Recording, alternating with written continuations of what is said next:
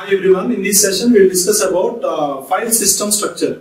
So a file system must be able to store the file, locate the file and retrieve the file.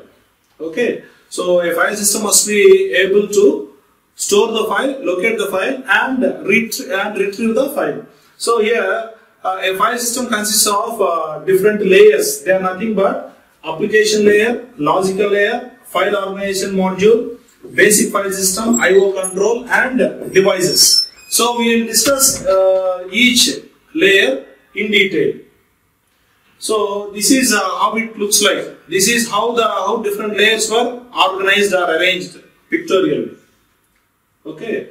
So now the application program. What is the use of application program? The application program contains code that is making a file request. Okay. So the application programs, it consists of simply the source code that is making a file request. Coming to the logical file system. The logical file system consists of FCB, file control block, and it is also responsible. The logical file system is also responsible for protection as well as security, for providing protection as well as security. Okay.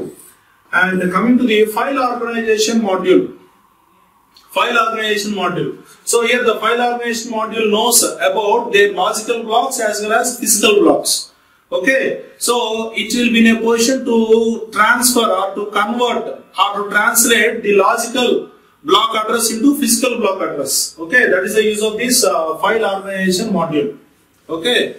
It has the complete information about logical block as well as physical block. So now it will be in a position to translate the logical block address to physical block addresses. Okay, that is the use of this, right? Coming to the next, it is a basic file system. Okay, the basic file system. Okay, what it will do is it will perform the basic operations like read operation as well as write. Read and write physical blocks on the disk. That is the basic operation this will perform. Okay, that is about file. That is about basic file system.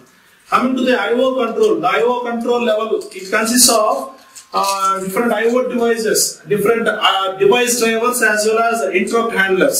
So it is the main intention is to transfer the information or data between main memory and disk.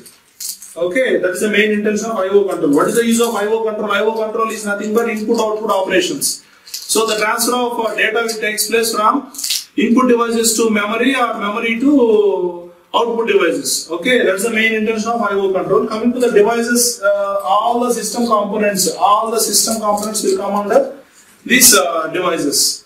Okay, so with this we will wind up this session. Okay, thank you.